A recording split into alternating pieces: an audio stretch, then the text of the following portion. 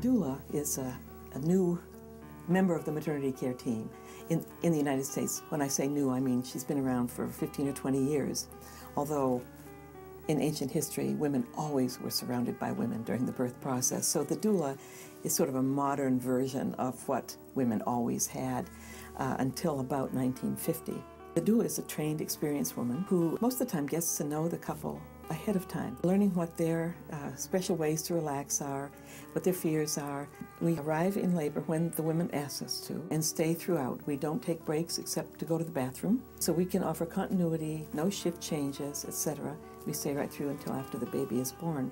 There's many advantages of having a doula, and I believe the biggest advantage is helping the woman feel more secure during labor and delivery. She oftentimes is scared and is uncertain of what's going to be happening, and having somebody that's going to be with her the entire process, where she doesn't have a shift change or other patients that she needs to attend to, this person's going to be with them from the start to finish. They know when things are normal, they have ideas to help speed labor along, have ideas to make it more comfortable, and are just like an anchor for her to help her relax during the process. And oftentimes when there's fear involved, the body reacts to that fear as if there's danger in the environment. And so it tries to stall the birth, and that can create a more painful birth, a longer labor, a host of other problems. And so when a woman's able to relax and just allow her body to work naturally without that fear, then it's much easier, it's more memorable. And so I think having a doula, the greatest benefit is just that sense of security.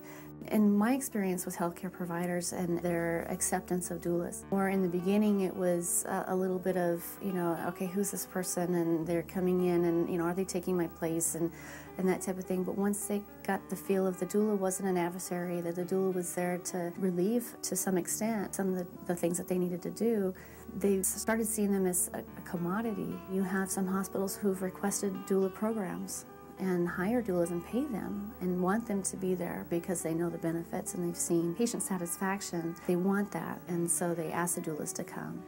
I teach something called doing the next best thing, and I think women need to be able to make choices along their journey of labor without the fear of any judgment.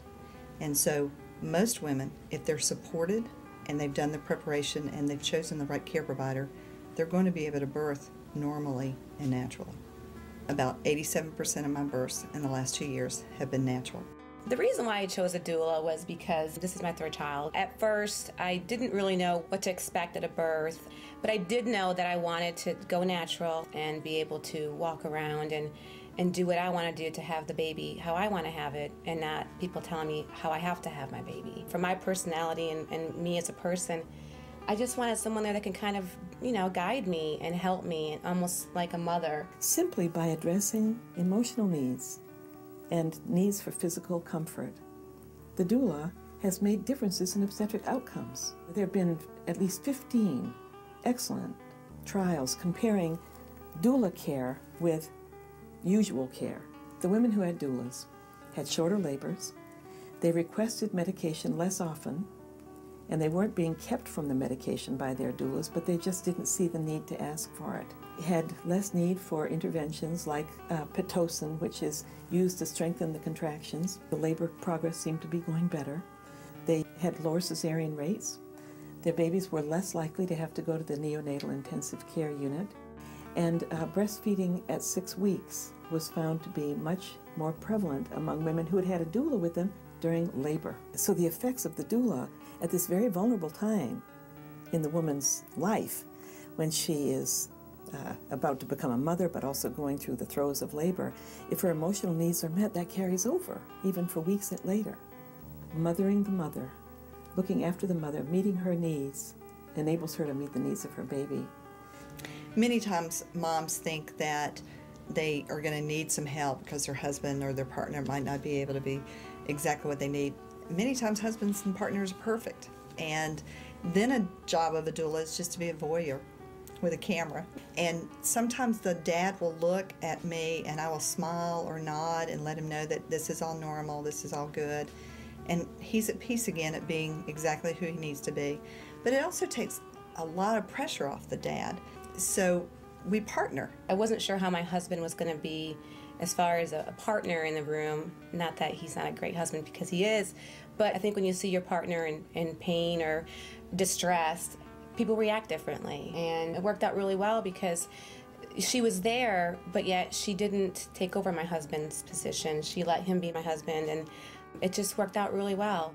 Having a baby is a very important part in your life, and it should be a good experience. Sometimes the unknown can be scary or it can be uncomfortable, and so I think educating yourself as much as possible to when you do have a birth, it can be how you want to plan it and how you want to do it, and I think doulas have a big part in that. They let you realize how strong you are and how you can be, and that you can have the birth that you always dreamed about, or the birth that you feel more comfortable, whether it's medicated, whether it's natural, or in the water. This is my third child, and I would not even consider having one without a doula. So I think if someone wants to have the birth that they've always dreamed of, or wants to have that experience that's not always like a medical setting, I think a doula would be wonderful. There was no other option for me not to have it again. There are a lot of pieces to the pie. It's not just about having a doula. It's about the education. It's about the baggage that you carry to your birth.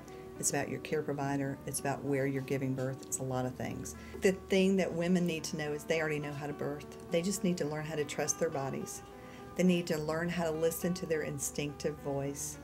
And I think surrounding themselves with the voices of women who have gone before them really makes a difference in their labor. And I think that's what a doula does.